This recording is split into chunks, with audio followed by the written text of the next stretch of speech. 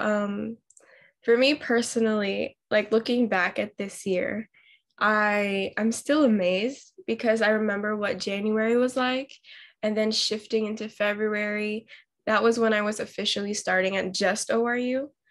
Like at the end of 2020, I was doing two schools, and then this year I was fully at ORU. And then I started writing my second book, and within 4 months it came out, and then more things happened. And so I'm personally just amazed at what God has done, even though it wasn't always easy. There's a lot that I have to be thankful for. And I just thought about what you and others might have to say about this year, because we're all going through different situations, different seasons, and there's a lot we can learn from each other. So for you, what are 3 lessons maybe, or things that stood out to you this year and that probably just changed how you looked at this year, you know? Yeah, 2021 was quite the year, I think. I think it's been quite the year for a lot of people, but looking back at it, I'm really grateful for 2021. I mean, if I would sum up this year, I would say surprising for me personally. And there were both good surprises and not so good surprises. But I think of what I was doing a year ago, and looking back and everything that has happened and transpired this year, like same thing with ORU. Like I didn't even have ORU on my radar. And all of a sudden it's like I'm taking like online university classes, and I started 2 new jobs, and God put it on my heart last year. I had certain projects that I had dreamed about over the years, and he put it on my heart to finish them. So at the beginning of the year, I was working on those, and I got like them completed. So that felt good. So, Well, we have someone coming in. Ooh, exciting. Hi, Kim. Hi. Hi, good evening to you. Good evening. So we're just talking about like things that we learned from 2021. The video is recording, and I hopefully will be sharing this as my last video for 2021 and first video for 2022. So welcome. Kickstarting the year with like all around the world. Got a little bit of Philippines, a little bit of New York, a little bit of Canada. Hopefully Stacy will pop in. It's great. I love it. Yeah. How are you doing, Kim? I'm good. Yes, I'm happy. Yes, we're counting down the days to 2022. So I'm happy. Praise God. Yeah. I'm currently in the 30th here. You guys are still in the 29th. So we're getting near. But Sarah was just sharing about 2021 and how surprising it was for her. Do you think you can share something about what you've learned this year, or what stood out to you this year in 2021? Okay, for 2021, it has been a very good year. I think like I got saved 4 years ago, and I think most of the purpose that living for God is being fulfilled throughout 2020 to 2021. Not saying that I wasn't doing the work back then, but I think now we had to do more. I wasn't like relaxed or complacent or comfortable because of the pandemic. It pushed us to a different era in teaching, in learning, in studying, in even fasting. When you would actually join with your brothers and sisters every Wednesday in church for fasting or Bible study, and Thursday, because I had a routine, and every Thursday at ladies ministry, and we're on the prayer line and all of these things. And due to the pandemic, we had to stop. Everything changed and went online. So for me, 2021, it was a very good year based on the fact that the persons who, like the shepherd that we had instructing us and leading us, that they were still rooted, they were still grounded, that even though there was a different shift, something that they were new to, a different era, meaning technology evolved. Some persons were not streaming online, but because of the pandemic, they had to go online with Zoom, with teleconference, with Google Meet. So we saw those challenges, even the older people who didn't have these applications on their phone. So it opened an atmosphere like, what's going on? Like everybody's now online. And I was just online with a Praise Cafe and an older lady that went to Oral Roberts a couple of years ago. She graduated and she met her husband there. She joined for the first time. She's starting school next week. And she's like, I just got internet 2 days ago. I didn't have internet. So I'm in the 20th century. I'm not even in the 21st yet. And we were laughing because she said, I just got internet 2 days ago. So because she decided to go back to school and she's going online, she now knows she needs internet. So you do have people who still has the flashlight phone that doesn't carry data, but because of technology, they had to get data on their phone and upgrade, so they could come on. So for me, for 2021, it was a blessed year. I have like the Lord revealed a lot of stuff to me that like I had a lot of questions. Some things I didn't understand in the past, he revealed it to me. And even with the opportunity, I'm always like doing stuff. And I remember this year, for instance, I will always remember this year because I always pay for everything. And I remember my pastor shared a book with us that's called Jabez, and the book of Jabez. And I read the book. And when I read the book, it tells us that we're supposed to ask for what we want. We're supposed to say, God, this is what I need, and just know that God is going to deliver. So I was like, okay, I'm reading this book, and this book is telling me what to do. I need to ask this question. So I was like, God, I need a vacation. I need a vacation. And something that I ain't going to pay for. Something that somebody will just call me up and say, Kim, the vacation. And I was like, okay, the book says, bless me indeed and enlarge my territory. So I was like, okay, bless me, God, indeed. So I remember I read the book and I was like saying it like Monday, Tuesday. And then a friend called me, a church sister called me, and she's like, what are you doing? And I'm like, I'm just here reading my Jabez book. And she said, so, okay. So she's like, what about this book? I'm like, well, I'm supposed to ask her what I want. And she's like, so what is it that you want? I said, I want a vacation. Okay, so where do you want to go? I said, I want to go to Orlando. How long do you want to stay? So I was like, can we not go there? Why all these questions? Okay, we continue talking about something else. And then at the end of the conversation, she's like, how long do you want to stay? I was like, maybe a week to 10 days. And she's like, okay, I'll pay for you and Sativ. I was like, what? She said, I'll pay for you and Sativ. And she paid for Sativ and I to go to Orlando, fully paid for everything in July of this year.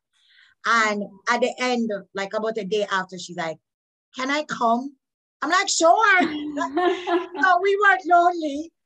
She came, she brought her 2 sons, and then I brought my sister and my niece. So it was like a big thing. And we went, and I've never been to Orlando before. And we went to Volcano Bay, which was a new amusement park. Nice with water slides, everything. And I was like, oh God, we just need, as children of God, need to tell you what we need.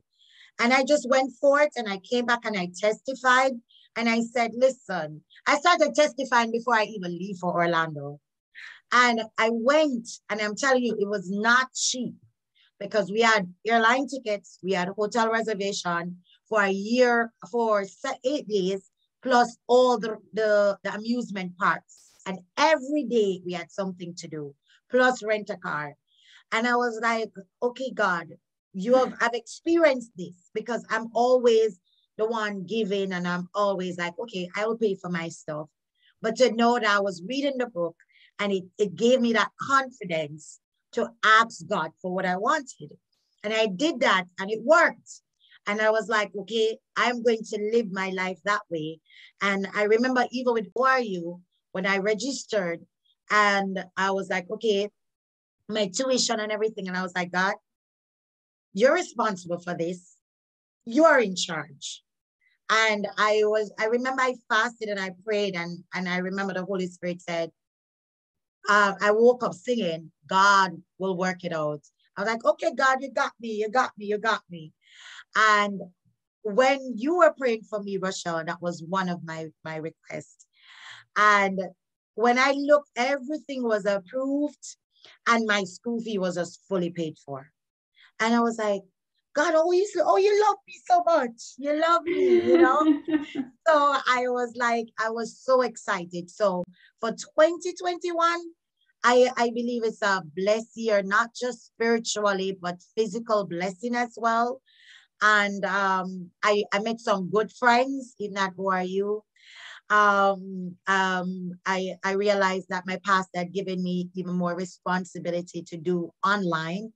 So even though I used to be active in my previous church, I realized I'm active as well online. So it's not like I'm not ladies president anymore because it's a different church, but I still have responsibilities and duties and still evangelizing and still doing Bible meets and still going to studies. So it has been a wonderful year. And I think most of all, I've liked like maybe about 5 times this year, I've experienced having meet with my family for prayer meeting and the Spirit of God moved, because even over Christmas on Saturday, the Spirit of God moved. Christmas Day, we were praying and the Holy Spirit moved. My niece was crying. My aunt was screaming. There was so many things happening in the atmosphere. And I just have to give God all the glory and all the honor because that's what I want. I want my family to be saved. You know, I always want them to be saved. And it's just me. And it's hard when it's just you because then you don't have that body coming. Besides my daughter, she comes to church with me, but I mean like my extended family, like my mom, my sisters, my grandparents. I would love for them that we could bond. I mean, we can talk about God, but really talking about God, I want to be able to be like, okay, I'm not the one who's praying. You are praying for me. You understand? So everybody likes that, to have somebody that they can call on in the family and be like, Grandma, can you pray? I'm not saying my grandmother cannot pray, but if I want somebody to pray, I'm not going to call my grandmother because she is not at the place. And I'm not afraid to say that. So yeah, but I just pray for them continuously that the Lord will just change them because he's the one who saves, not me. So, but it has been a very good year. And I'm looking forward to 2022 to see all the prophecies prophesied coming through, a new season, a new era. And I'm looking forward to see what the Lord has in store. Wow, that is so encouraging. And it's cool because I remember hearing you talking about going to Orlando, but I didn't know the backstory to it. So that's amazing what God did. And you just reminded me about something I read about The Chosen. So my family's been like recently watching The Chosen, and something Dallas Jenkins said was, he's not supposed to multiply the food, just provide the loaves and the fish. So Amen. The one who does the multiplication. And watching The Chosen, I shared this with Sarah the other week. Yeah. Amazing. And it's amazing perspective to the Bible and like what life must have been like back then. And it also gives us like a new idea to how Jesus must have been as a person. Yes. Cool. And I just wanted to ask about community. So we've been like in Praise Cafe, it's been such a blessing to me because somehow similar to Kim, like I'm used to being the leader or the one who gives the encouragement, the one who takes charge of the life groups that I have or within our family. But being in Praise Cafe, it's receiving from different people from different parts of the world, and like seeing how the body of Christ really is. Like we're all in different places. You've never seen each other in person yet, but we're there to build each other up and to glorify God through it all. So how important or how impactful has the community been for you this year, whether it's in Praise Cafe, in ORU, or in your church, in your ministry? It definitely helped me throughout this year. I've learned a lot growing through community. So anyone could start. I have absolutely loved the Praise Online Cafe. It's been that's part of the surprising that's been there. That was not even on my radar. Like ORU wasn't on my radar at the beginning of the year. The Praise Online Cafe, that's kind of like the surprising blessing. And community is so important. And I have found that it's that accountability and connecting. And even just when you're not doing this and you're just walking and you're just going about your life and you think about everybody in the cafe and what they're going through, and you think, you know what, they're going through their stuff and I can do this too. And it just kind of gives you that motivation. And because we're all the church, we're all a family, and we're kind of doing this together and figuring life out and desiring to see, you know, God's will be done. And it's kind of fun to connect with, you know, the church family around the world. And I love that. Mm-hmm. For me, I always talk about the Praise Cafe. I think that's what I needed for school. Mm-hmm. Doing online school, it's not the first, but it's for so long. This is like 4 years. And when I registered, I was like, God, how am I going to manage when I can't communicate with anyone? Because you know me, I need that communication. I can't just be submitting work and not be able to speak to anyone. I'm going to die. And when I saw the email came about the Praise Cafe, I'm like, okay, this says praise. So it must deal with something with God. So let me see what this is about. Praise Cafe, like Praise Cafe. Maybe it's just a day of worship and just praise or something. So I was like, okay, let's try it out. And when I went there, and I think the first day I went on it, I think I met Julie and Professor and Christian. I'm not sure if you were there yet, Sarah, but I came on and I was there and they were like, where are you from? And I introduced myself and I felt comfortable right away, because what I like about the cafe is the diversity, that you have people from different countries. We talk about different things, different food, different we experiences. And then not only that, even different languages, different traditions. Some things I hear, I'm like, what? You know, so I'm seeing the diversity of our cultures coming together on that platform. And it wasn't just coming there, but you were able to get assistance with schoolwork, because there were some things that I didn't know and I didn't understand because I haven't been in school for so long, and they were there to help. And I appreciated that. And Professor was handy. She was ready. She was ready to work. She was ready to encourage. And even though I was just doing LGen at the time, I didn't do an extra subject because I was like, I'm not sure if I will manage. I was so scared.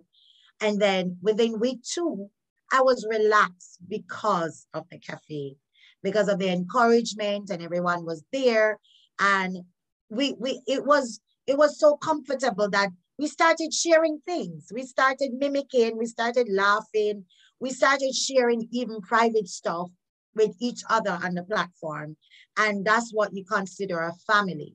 So even though family community, so even though it's the school, that's our little community, that's our little family there in school that we know we can call on. I could email and say, okay, I'm having this situation. Can you pray about this for me? I'm having this situation. I need help.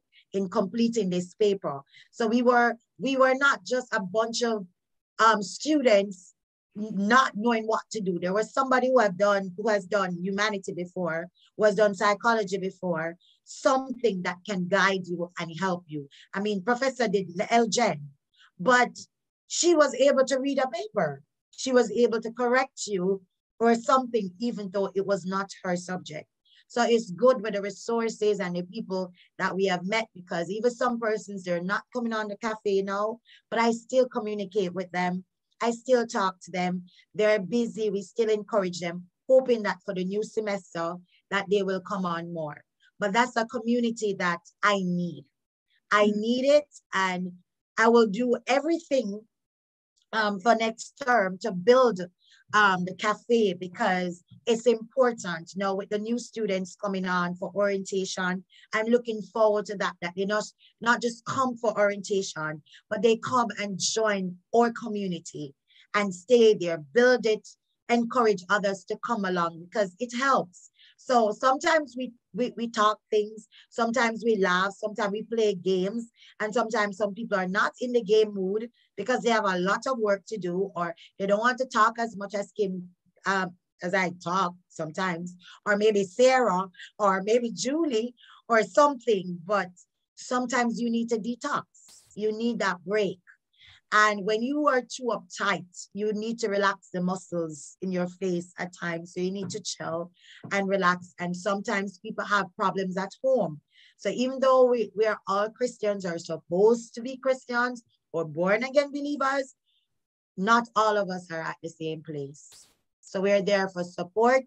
We're there for encouragement and to push each other in your walk, because you are helping me, Rochelle. I may be helping Sarah, Sarah helping Nola, Nola helping Christian. This is how we're supposed to do it, because we're a part of the body of Christ. So I really love that community. And for church, the online community now that I've experienced with my church, it's different. Now, my pastor started something online that he has a program called Early Risers. Every morning we're on, and Mondays, Wednesdays, and Saturdays we're on. And it's not one church. It's people from all different churches coming on the one platform in the morning and at nighttime to be nourished. So he teaches the word. He doesn't care which congregation you're in. He doesn't care if you're in Canada, because we have people on the platform from Canada. We have people from the UK. We have people from the US and people from Jamaica on the platform.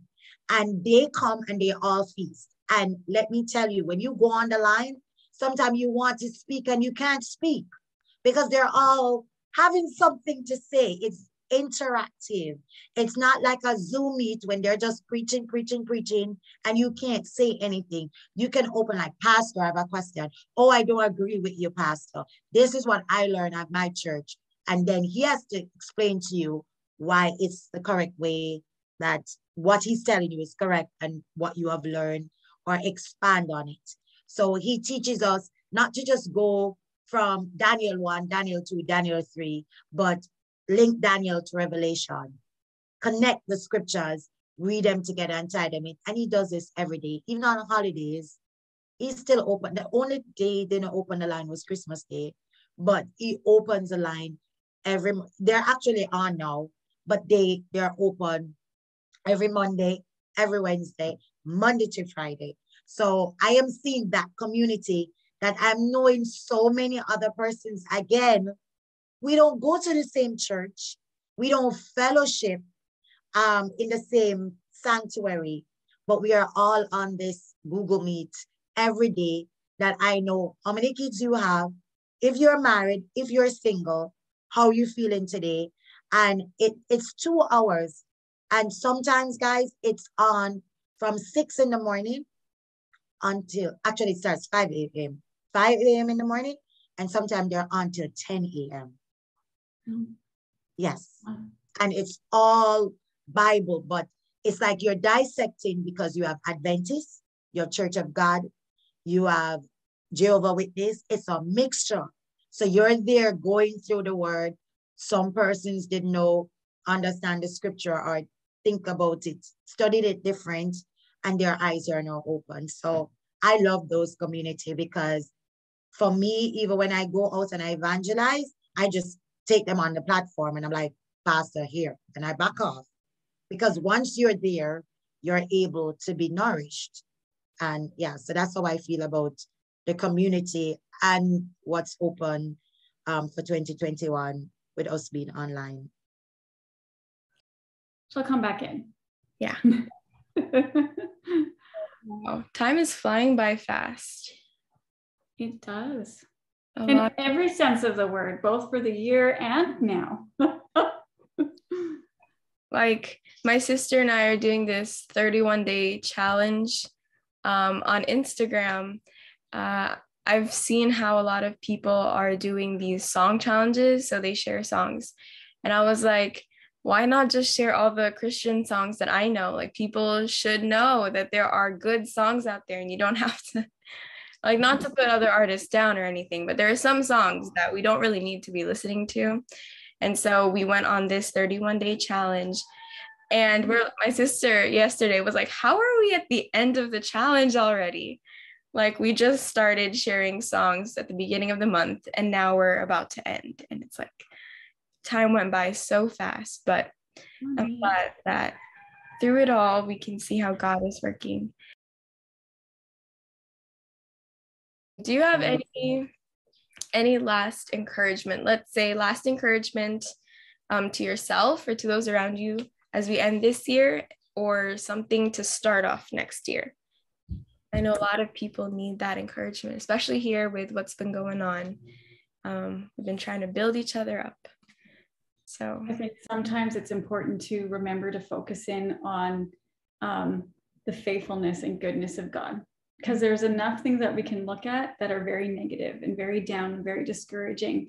But I love being challenged to see all the ways that God has been faithful and his promises and his goodness. And it's a good challenge, because it's easy to start complaining. It's easy to start grumbling. It's easy to do all these different things because that's just sometimes the world we live in, right?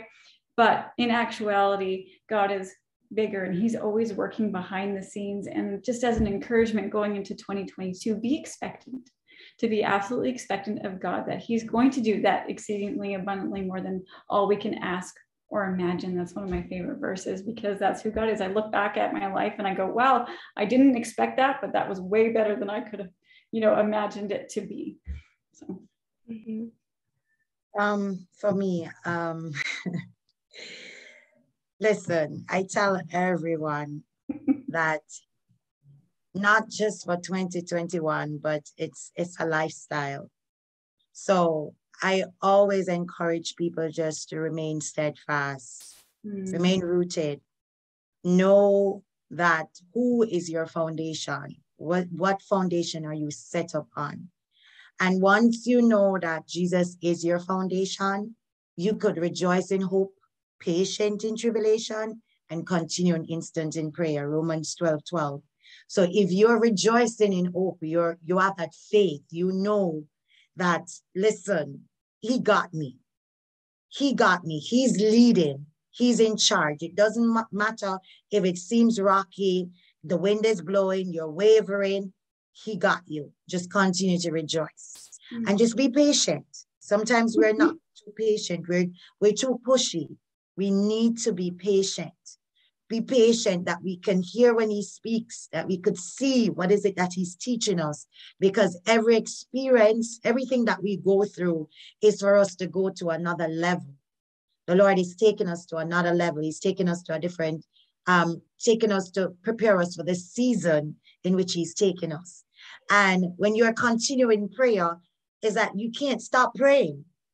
So if you're a believer, there's no way you can stop praying, because this is how we communicate with him. This is how we get our answers. Most of our answers come through prayer. So we have to continue to pray.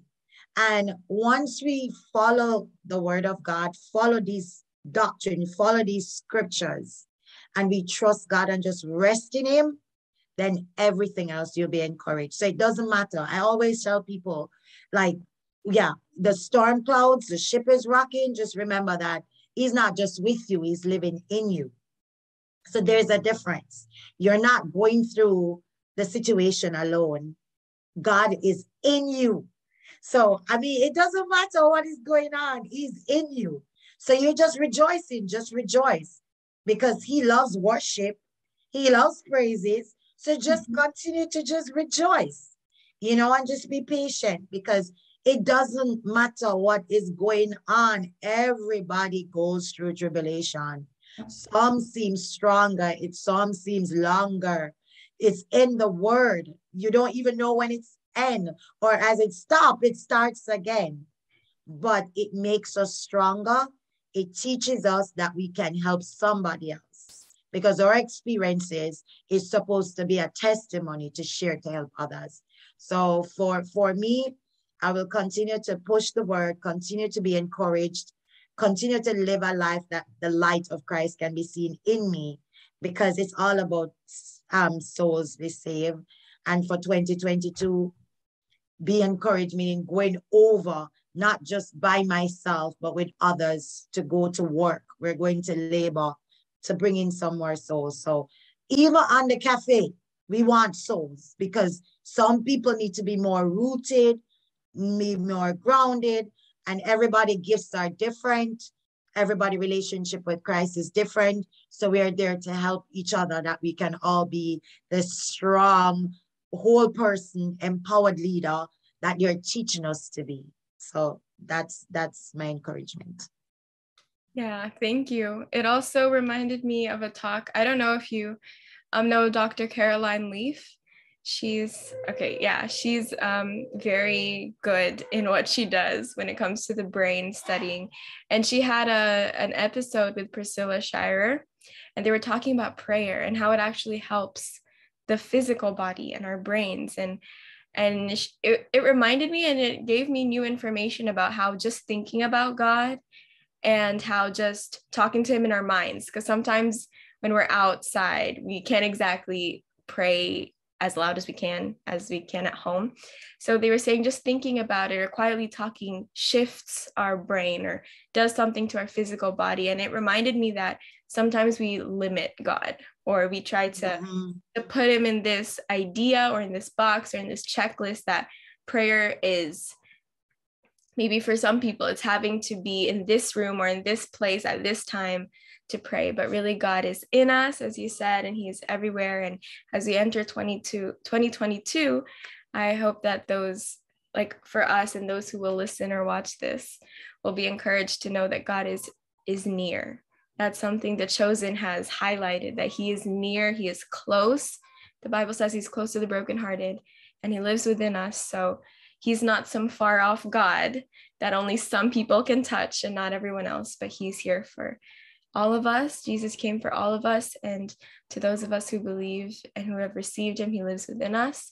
And I'm excited for what 2022 will bring, especially since I have friends from ORU who I know I will be keeping in touch with and who God has brought us together for a reason.